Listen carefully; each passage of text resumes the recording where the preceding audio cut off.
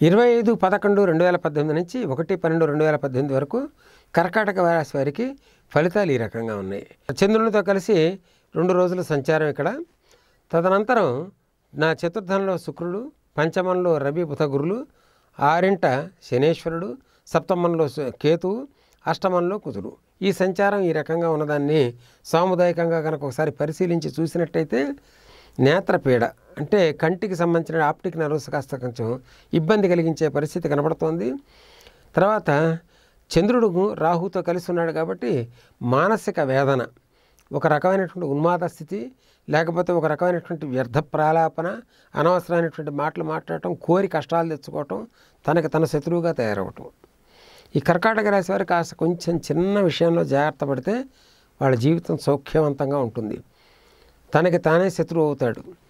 అందుకని తన మాటల వల్ల, తన ఆచార వ్యవహారాల వల్ల, ఆహార వ్యవహారాల వల్ల ఇతరులచే శత్రువుగా పరిగణించబడే అవకాశాలు ఎక్కువగా ఉన్నాయి. కాబట్టి కర్కాటక రాశి వారు మాట్లాడేటప్పుడు కాస్త శాంతంగా, నెమ్మదిగా ఆలోచించి సమయం తీసుకుని మాట్లాడితే బాగుంటుంది.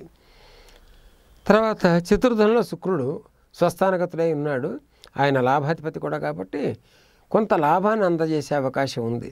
అంటే ఆ లాభాన్ని కూడా వెంటనే పొందగలరా అంటే అవకాశం ఉంది లేదు అనేది చెప్పడం కష్టం. దానికి సంబంధించినటువంటి వ్యయస్థానాన్ని శనేశ్వరుడు చూస్తున్నాడు కాబట్టి లాభం వచ్చినా కూడా కొంత వ్యయం అయిపోయే అవకాశం కనబడుతోంది. కాబట్టి ఈ కర్కాటక రాశి వారు ఈ చిన్న ప్రక్రియ, దాన ప్రక్రియ ద్వారా సుఖకరమైనటువంటి జీవితాన్ని పొందే అవకాశం ఉంది. ఈ వీడియో గనుక మీకు నచ్చినట్లయితే లైక్ చేయండి, షేర్ చేయండి. మరిన్ని వీడియోస్ కోసం మా ఛానల్ను సబ్స్క్రైబ్ చేయండి.